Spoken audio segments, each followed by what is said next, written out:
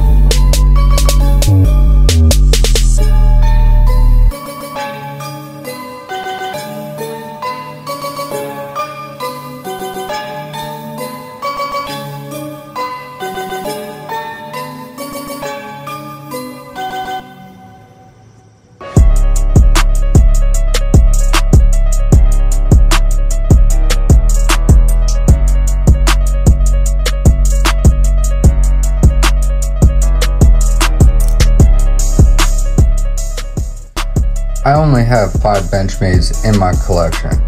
However, they were all good enough to maintain their spot. Out of them, my 3 favorite are the ones sitting in front of me. And one thing that you'll notice is minimal customization, especially compared to my Spydercos. Now, that isn't due to a lack of aftermarket part options. It's just that, well, I really like them the way that they are. They come from the factory, well equipped. The designs, the materials, the textures, the combination of everything really just works out well. So although these knives are priced a little bit steep, I'm saving some of the money on the aftermarket parts options that I would be spending, say when it comes to Spydercos. Now, I'll still recommend and I will buy a Spyderco knife over a Benchmade knife 9.9 times out of 10. Alright, but I have to give credit where credit's due, and these 3 models are truly amazing. I have absolutely, well, I can't say nothing bad to say. There's really only one major gripe I have with Benchmade, well, which turns into 2 or 3 or 4, but it all kind of stems from their Omega springs. Now, you'll hear mixed opinions about this, mixed experiences. Some people will say, oh, I've had Benchmades for decades, never broke an Omega spring. Well, I've owned Benchmades for several years, and I've broken Omega springs on at least 50% of them. So it's not a uncommon thing by any means. If you flick your knives a lot, which with Benchmade knives, I mean, let's be real, the axis lock is a fidgety mechanism. You're not going to be able to help yourself from flicking the hell out of these knives, especially if you, you know, haven't really experienced the axis lock before. So if you're popping your axis lock cherry, you're going to be flicking the shit out of this thing. Chances are you're going to break an Omega spring eventually. So that leads to the next issue, which is Benchmade's warranty. And it's not that they don't cover the Omega springs, because they do, but they want you to ship your knife out to them. You have to wait for them to do the work and then ship it back to you. Plus you have to pay for that shipping, which is a bunch of bullshit in my opinion. I really wish they would just send you the Omega springs. You know, I don't care if I have to pay for them. Just, I don't want to send my knife out when it's something that I can easily do at home in 2 minutes. And that whole problem led me to creating my own solution, which is making my own Omega springs. And I have an example of one sitting right over to my right.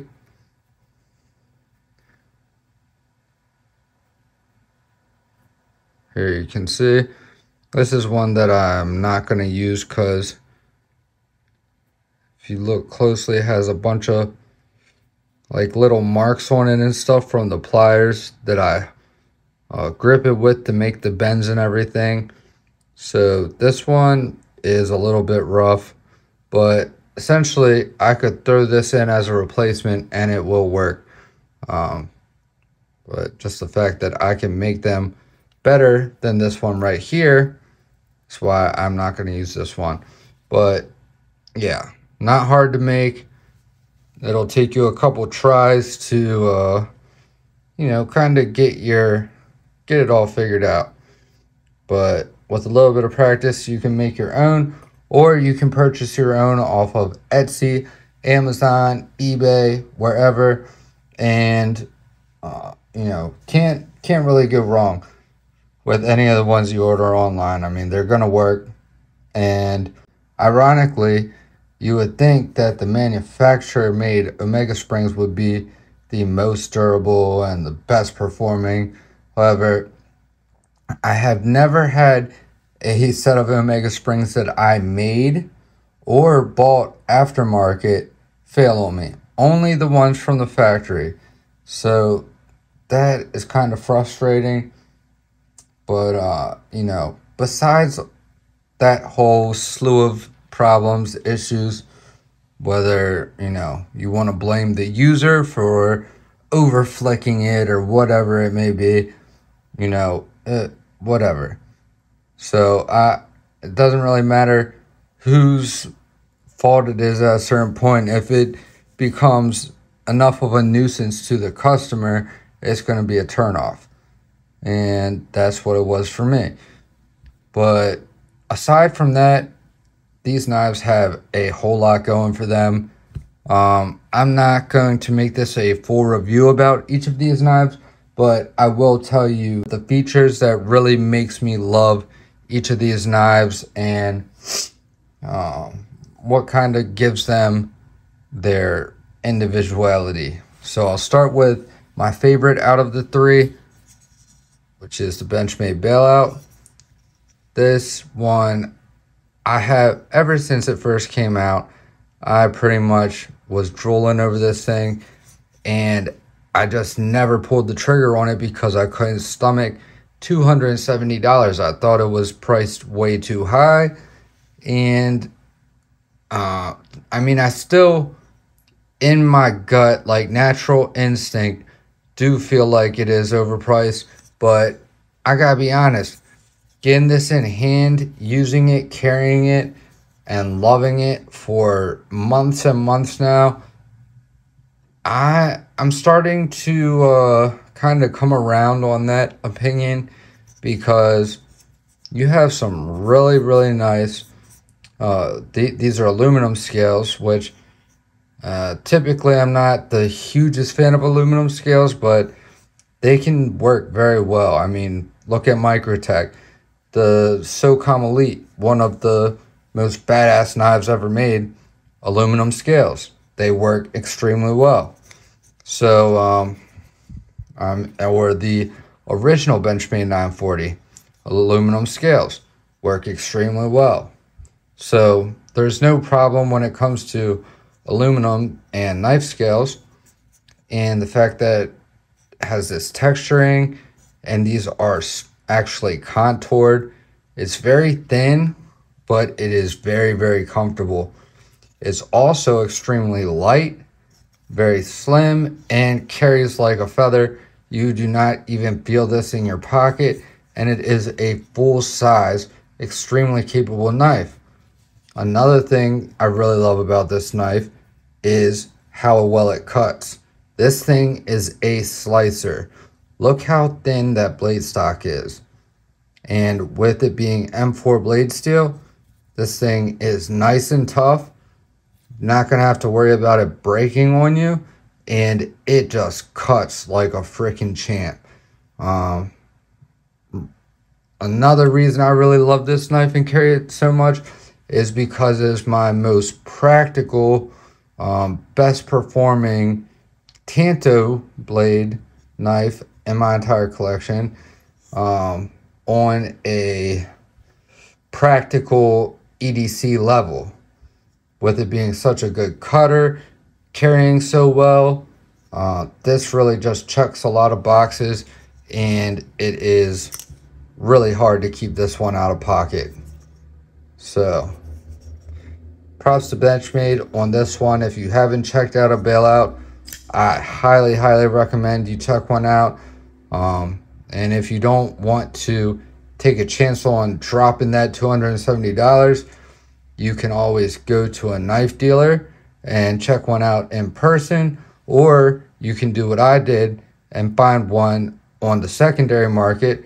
I like doing my shopping on the buy sell trade post in the Spyderco Millie PM2P3 Club, which is a Facebook group. Really great guys over there.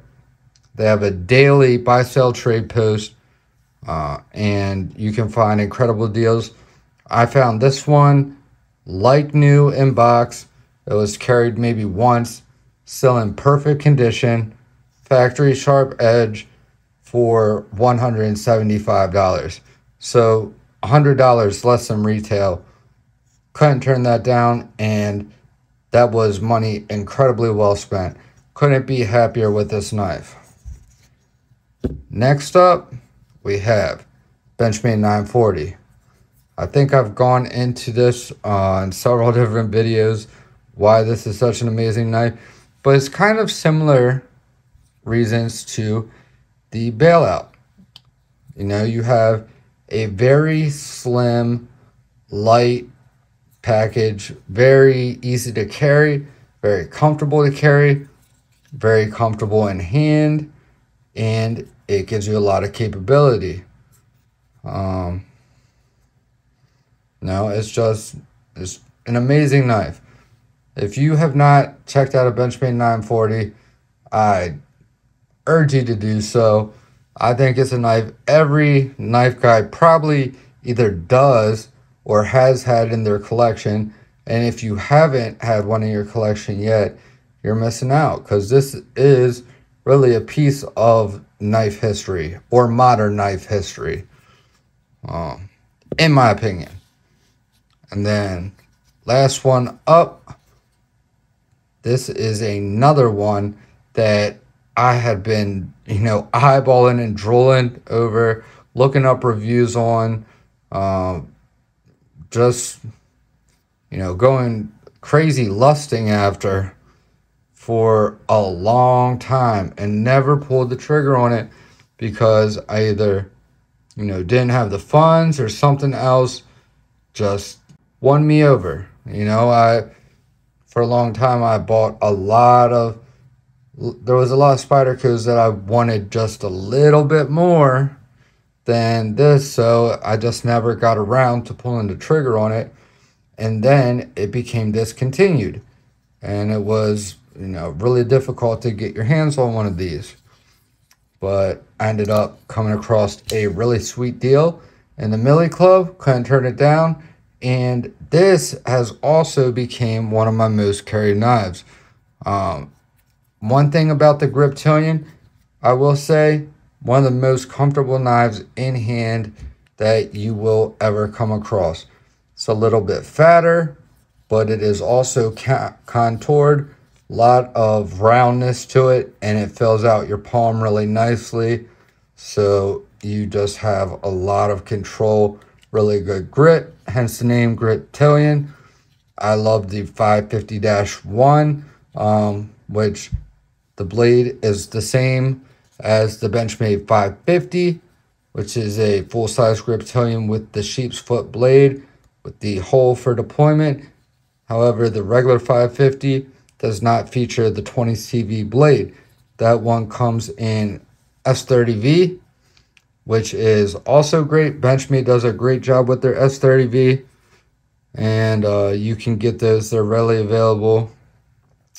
One other difference between the standard 550 and this is this one features the two-tone or dual-layered G10 and the open back construction with the blue standoffs.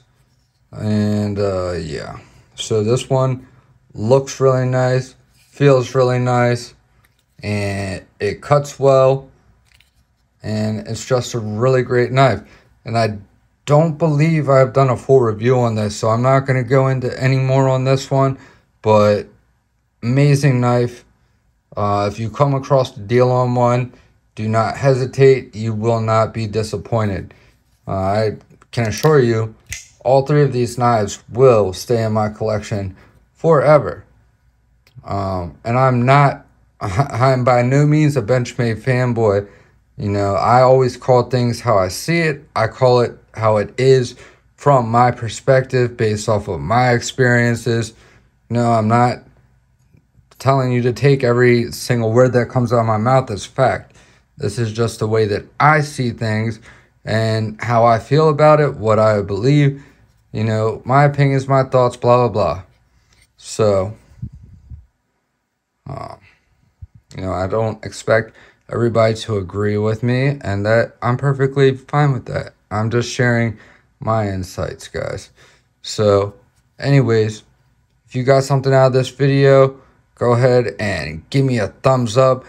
If you didn't, hit the thumbs down. Let me know your opinions on these knives.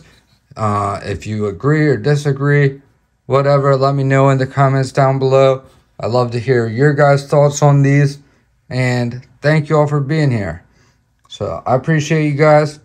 Thank you all for watching. I love you guys. Jesus loves you. Stay tuned, and I'll see you guys in the next one. Peace.